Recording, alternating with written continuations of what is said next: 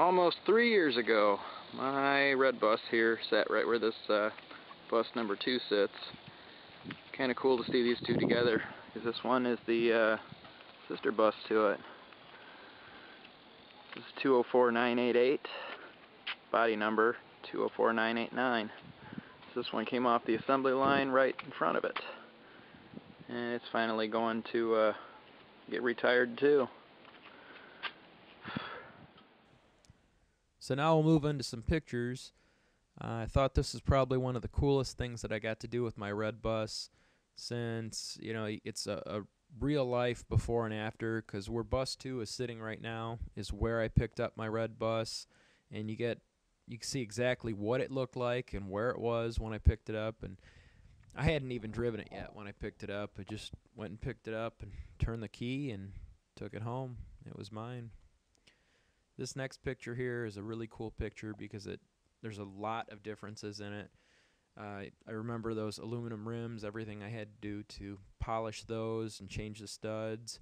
You got the red door, the red stepwell, the white roof, which the white roof actually got painted the year before. It got painted red.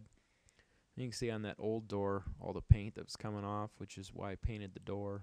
And I like how the door came out better carrying that red. In this picture you can see the black stripes that carry across the back and the difference in how that was, and the red bumper kind of giving it a little taller look. And oh, that reminds me about that honeycomb 3M tape where it says school bus up there, and all the tape that goes around the windows and outlines the bus. That stuff was just terrible to get off. I spent hours working on that. You scrape a little, spray it with goo off, spray a little more. Spent a lot of time on the back of the bus here. You can see the LED lights and how different they look, and you got the upgraded 7-inch white reverse lights on there too. I spent a lot of time sanding and putting some Bondo in the rounded corners in the back of the bus there, because it had a couple dents, and what can you expect for being a bus that drove down some dirt roads and back roads, and you got that tail swing going on.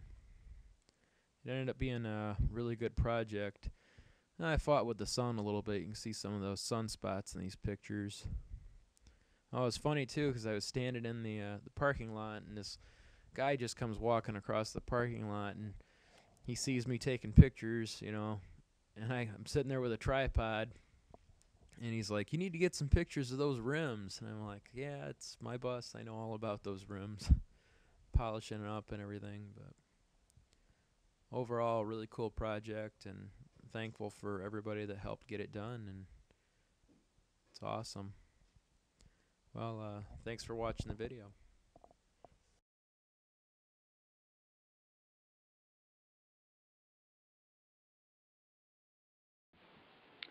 Just for you, John, let's see if the key F of my bus will start this one.